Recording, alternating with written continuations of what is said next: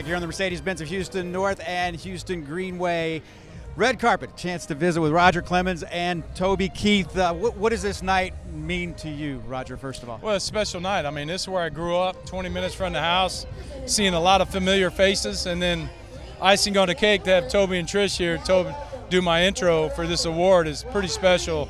Toby's a good friend and great patriot, great American.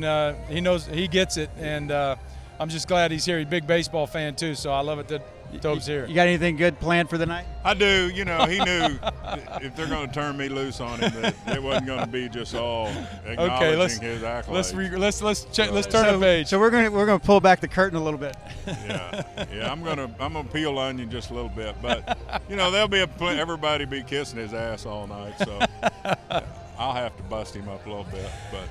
Hey, if this turns into a roast, just remember I got the microphone last. That's a great point. Hey guys, we appreciate you stopping by. Thanks, guys.